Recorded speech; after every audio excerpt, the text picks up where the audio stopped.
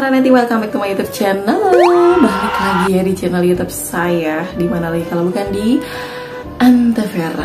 Oke para neti, gimana nih? Masih semangat nggak? Semangat dong, harus semangat, ha?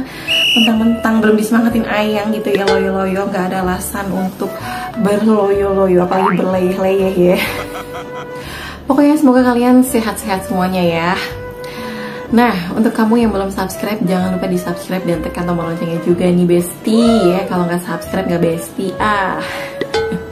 Oke, langsung aja ya. Di video kali ini aku mau bahas seputar olahraga yang dapat membuat roket bisa berdiri lama, jadi nggak cepet meleot gitu loh ya. Ayo di sini siapa yang suka mengalami seperti itu ya? Sebenarnya masalah seperti ini nih cukup umum ya, banyak dialami oleh pria-pria, bahkan pria-pria muda juga banyak nih. Mungkin sebagian orang mikirnya ini kebanyakan paling hal kayak gitu tuh dialami oleh pria-pria yang umurnya udah 60 atau 60 ke atas gitu kan. Tapi pada kenyataannya ya, yang berumur 27 atau 35 kayak gitu juga ada yang mengalami hal seperti itu, dan emang banyak keluhannya. Nah, untuk mengatasi masalah tersebut biasanya dokter itu kan meresepkan obat sildenafil atau Viagra kan ya. Nah, tapi sebagai cara pendukung gitu, ada beberapa olahraga loh yang mesti kalian coba lakukan ya. Di olahraga ini juga bagus ya untuk membantu adik kalian atau roket kalian menjadi lebih strong lagi. Mau kan gini terus? Oke, baiklah, simak sampai habis. Yang pertama yaitu latihan Kegel ya.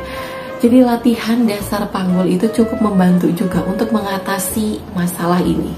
Jadi dilakukannya itu dengan cara mengkonstruksikan otot seperti sedang menahan pipis. Nah, awal-awal ya cobalah tahan selama 5 detik, setelah itu dikendurkan lagi. Bisa melakukan itu 5 kali. Tapi nanti bertahap ya, misalkan kalau baru pertama cukup 5 detik aja ya, seperti menahannya itu. Nah, terus berikutnya bisa misalkan tambah jadi 10 detik atau 15 sampai 25 detik ya.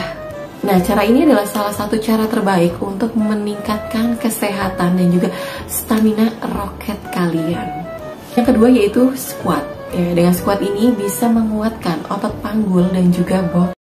Jadi semakin banyak darah yang mengalir ya ke area dekat roket, itu maka akan membuat roketnya ini semakin bertahan ya, atau mudah untuk bangun.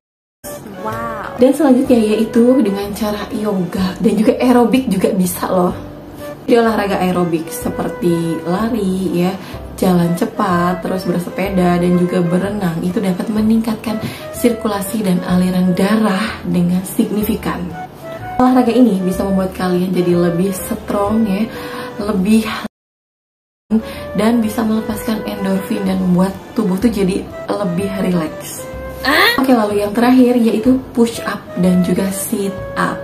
Nah loh, jadi ada manfaatnya ya kan untuk kalian, jadi nggak ada alasan ya untuk bermalas-malasan berolahraga. Katanya mau lama olahraga aja males, gimana coba? Tapi jangan lupa juga ya menerapkan gaya hidup yang sehat ya.